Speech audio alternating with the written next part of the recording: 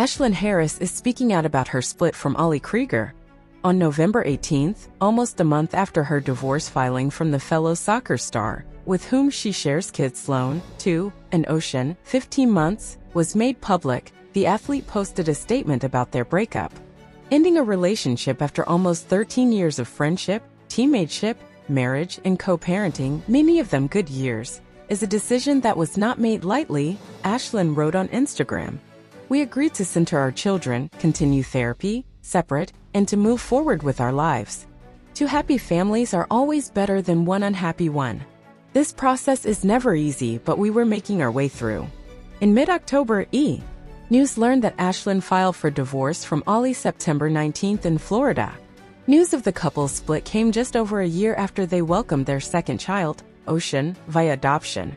Soon following news of the former couple's split, multiple outlets reported that Ashlyn is dating One Tree Hill alum Sophia Bush. Days later, Ali shared a cryptic post from her Gotham FC team practice, preparing for playoffs while in my Beyoncé Lemonade era.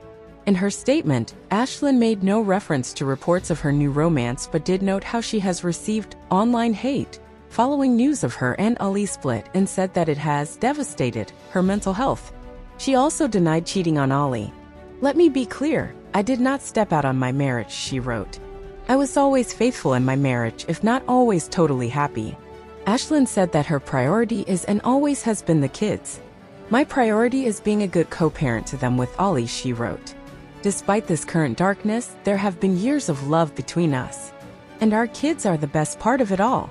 They deserve 2 healthy and happy parents, and that's what matters most. We are all in pain." She continued, "I share all of this to remind people that bullying anyone about a personal decision, especially when that bullying is rooted in lies, really hurts. I'm hoping that instead of continuing this cruelty, you can remember the simple truth that I'm a human being, a mom, and a good person just trying my best. I'd appreciate if you could take a breath and treat me and my family with some humanity."